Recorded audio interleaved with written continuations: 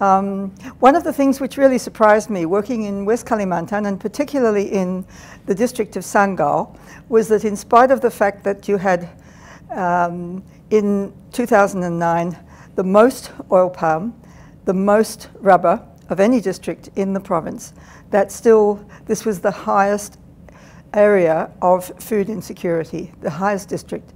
And I was trying to work out why that should be.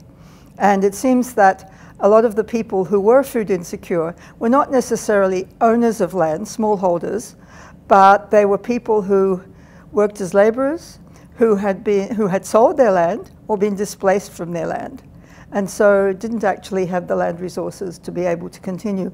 And I think the basic thing that struck me, and I've been working in Sanggau now for quite a long time, was the tremendous variety.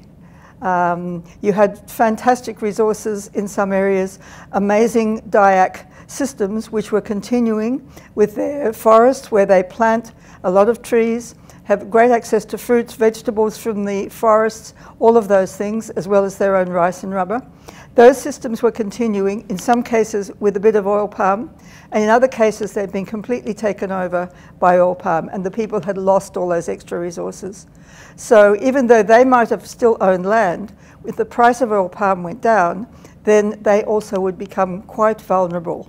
And this was what seemed to be happening. And I was concerned, I was staying in a Dayak longhouse just recently. I was concerned about the fact that although they still kept all of these resources, they were not, in fact, using them very much. They were, in fact, buying Indomie and using these kinds of foods which were not very sustainable. And they had marvelous fruits and vegetables in the fields around them and in the forests around them, which they still maintained. But there was this process of Indomiization, which I think has become quite common throughout Indonesia, both with the middle classes and even in a lot in the rural areas, of not actually utilizing the marvelous resources which are around them and still exist, in spite of oil palm and in spite of everything else. These resources are still there in the environment.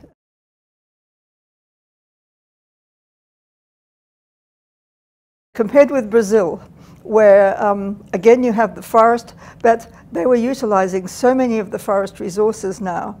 And in many cases, these are unique forest resources, unique forest products which grow in the Amazon, but they are utilizing them very much in their own society. And now some of them, like acai, have become really well known throughout the world as very good products with a lot of vitamins and so on. And the forests where one is producing acai have now expanded because it's become such an important product and so good nutritionally.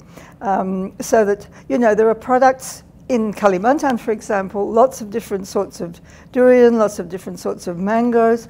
They're world endemism sites for these kinds of products. You get enormous variety, and yet they're not really being utilized because there's no market for them at the moment.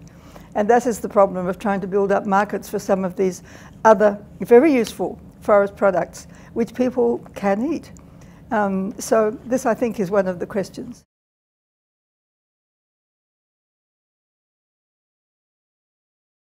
You can get, in the forest you can find vegetables, for example. You can find all sorts of ferns and leaves and things like that which are edible, as well as fruits, many forest fruits. Those things are there in the forest, but then if you destroy the forest, if you cut it all down and turn it into an oil palm plantation, very often if you're a smallholder with a company, they won't allow you to grow anything else on the land. They just want you to plant oil palm. So that then you don't have a chance to make your own food, to get your food from the forest anymore. The forest is gone. You have to buy it. And of course, it's all fine. If the price of oil palm is high, you can go and you can buy your food. But once that price goes down, then you get into serious problems. And you know, in 2009, there was a huge crash of oil palm and rubber prices, both of these great commodities which were so important. And at that stage, the government was saying people should get more into mixed cultivation, they should be growing their own food more, but then there wasn't all that much land left in some places for doing that. Now, there's much more oil palm in many of these areas. There's much less rice production, and the price of oil palm was going down, of palm oil was going down during the last year, people were again getting worried. And so, you know, it is very much reliant on the international market.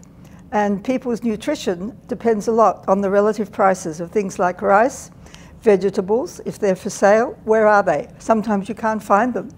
You know, in some parts of Indonesia, it's very difficult to find vegetables because everything is oil palm. And otherwise you can find rice, but this may not be very good rice and it could be quite expensive. So relative prices now become very important. And people's nutrition depends on those things. And, you know, if they earn reasonable incomes, okay, they can cope with this. But if they're in a situation whereby maybe they have no longer any land, or they are only having employment every so often, not full-scale employment, if they're working on a plantation for low wages, these sorts of things become extremely important. And that's the problem. So they probably then just eat noodles. And that's not entirely the case, of course. That's exaggerating, but at the same time, there is this tendency to go for cheap foods which don't have much nutrition, and that becomes a serious problem as far as the society is concerned.